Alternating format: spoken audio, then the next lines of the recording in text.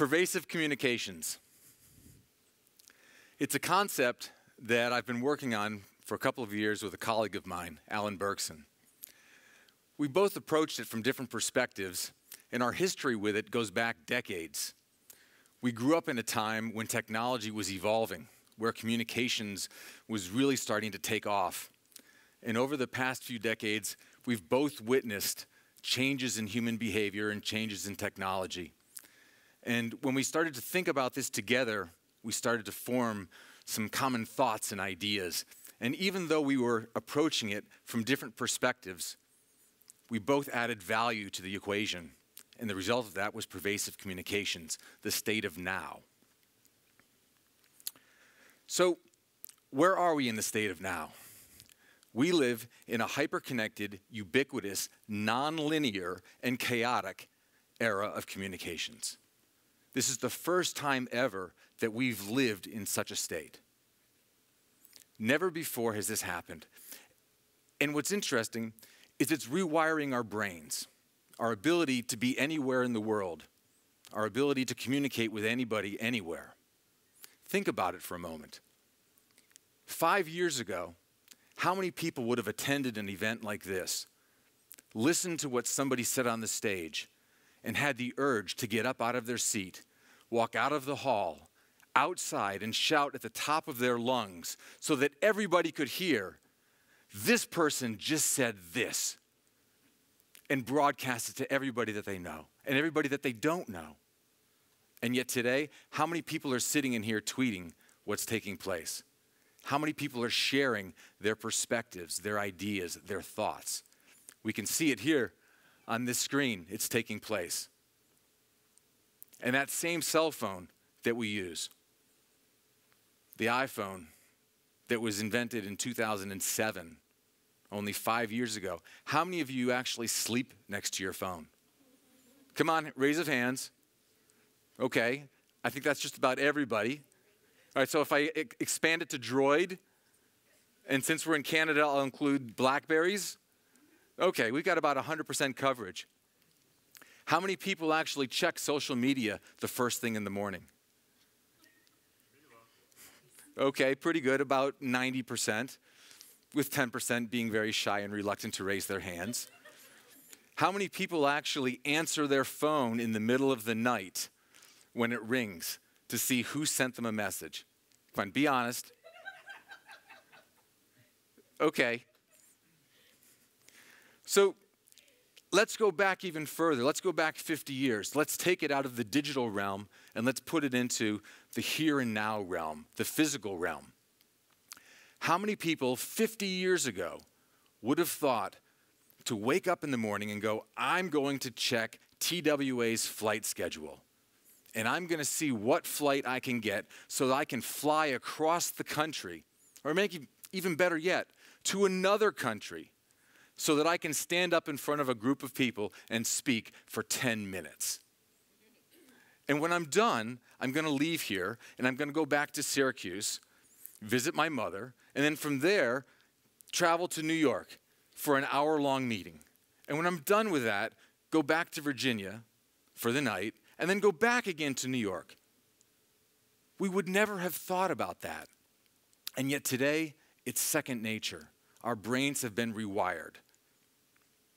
And that's an important thing, an incredibly important thing. And it's core to understanding pervasive communications. So if we think about pervasive communications, it's part of our DNA. It's who we are. Our desire to create all of these communications mechanisms goes all the way back to the Stone Age, to cave paintings. We've always found a way to communicate. As we expanded as a species, no matter how far we went, we found some way to connect back home. As E.T. did, we found a way to call home over and over again. And we left messages for people to tell them where we were at any particular given point in time. It may have been through cave paintings. It may have been through smoke signals. We may have pounded on drums to get the message across. Today, we're using Skype. We're using communication mechanisms that we never dreamt of before. And we're using them in ways that we never thought of before.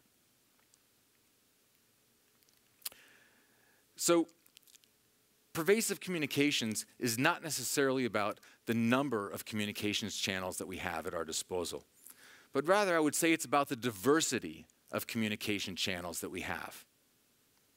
So let's take a minute, and we have two maps here, one that represents the airline traffic patterns around the world. The other represents Facebook's traffic patterns around the world. Notice the similarities between the two. We're flying to the same places that we're communicating to people with.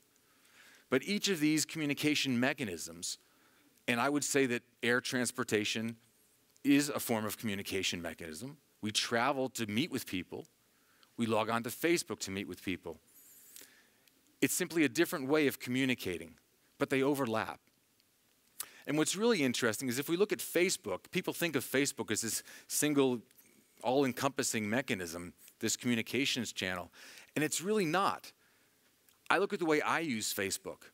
I communicate with relatives using Facebook Messenger, and they are their own social graph. They never interact with anybody else that I communicate with on Facebook. There are other people where I do post pictures of my family, my friends. I post what I'm doing or what I have done or what I'm going to do. And there's a particular group that sees that. But most of my activity on Facebook consists of private groups. At any given time, I'm involved in anywhere from 5 to 10 different private groups, each with their own unique social graph. And each person within their group has their own perspective, and they bring something unique to the conversation. So if we look at this, there's a lot of diversity that's taking place, even within a given social communications channel. So let's look at something really simple. Let's take a look at SMS, text messaging. How many people here still text message? Okay, the majority of people. I text message all the time. In fact, standing behind before this conference, before I came out on stage, I rattled off text messages back and forth with about 4 or 5 different people. I'm communicating with them, sharing ideas, talking about what's going to happen next. We use text messaging here to communicate back and forth. But go to places where text messaging is used in a different way. Go to Africa, where text messaging is used not just to communicate with others, but also as one of the dominant forms of mobile commerce. We're just now getting to the point where we think we're going to start to engage in mobile payments. They're doing it in Africa now using text messaging. They've taken something as simple as SMS, and they found a way to use it in a way that we're still lagging behind. They've adapted their behavior to the communication means at their disposal. So if we look at all the people that consist of around the world, the 7 billion or so people that are out there, each person has their own unique perspective on the world events. And together they collectively form something that we call our biological big data. Now, we're very good at collecting big data. We love to collect data, where somebody was, what they did. Credit card companies thrive on it. We collect everything that we can about somebody, where they are, who they're with, what they did, how much they spent for something. And we put it all into these massive databases, and we mine the heck out of it. And we try and figure out the answers to questions that we think are the right questions. But with biological big data, we're talking about your perspective, the way you view something. So in this case here, consider the debates that were held in Egypt earlier this week. This is a historic event, but the perspective of everybody that was involved in that debate is different. There are no two people that have the same perspective.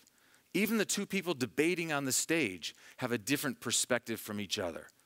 And every person who witnessed the debate, whether they were there in person or whether they saw it on TV or whether we watched it here on television on the newscast, we have a different perspective. But collectively, that group perspective forms a form of biological big data that we've never had before. And it goes beyond sentiment. It goes beyond that into collective wisdom, collective knowledge, collective perspective, and collective context. Because each person has their own context that they view things through. And that's a very important point. Even in this room, my perspective of this event is different from yours. And I'm not looking at what's happening over here on the screen, but I'm sure their perspective is different from Greg's perspective or from Sam's.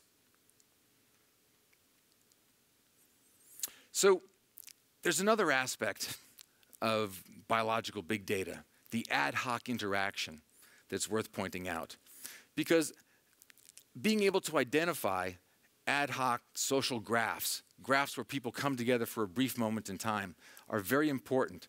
Not because of necessarily what we see at that time, but the way we react. So here we are today in Montreal, so I had to throw up a slide about hockey. I grew up playing hockey. I love the game. I love the sport. And I look at this particular picture here, and that tells me a lot. Here are two individuals, one from the Sharks, one from the Coyotes, whose social graphs have come together in a very physical way. In fact, I'm not quite sure where one ends and one begins. But what's the most interesting thing about this slide?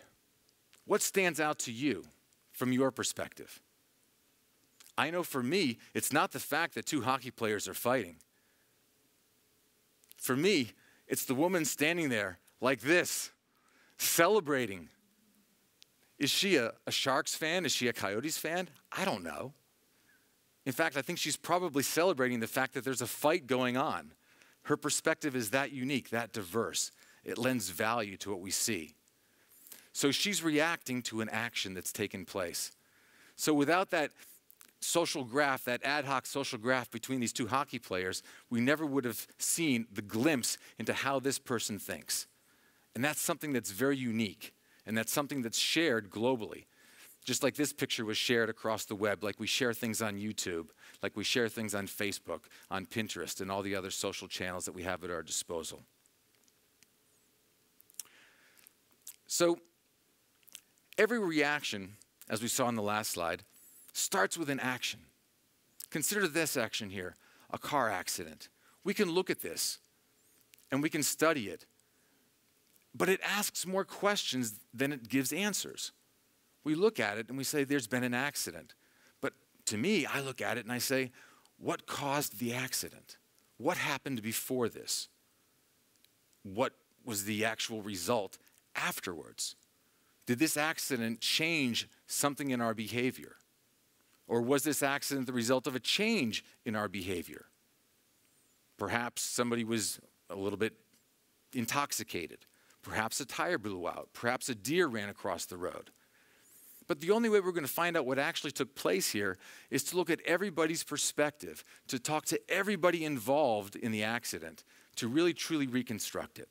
That's the only way we can figure out what's actually going on. And that gives us something that takes place over time. The before accident, the accident, and then the post-accident event. And by doing that, we can start to see trends and patterns in this particular location that may shape our thinking moving forward. So how do we do that?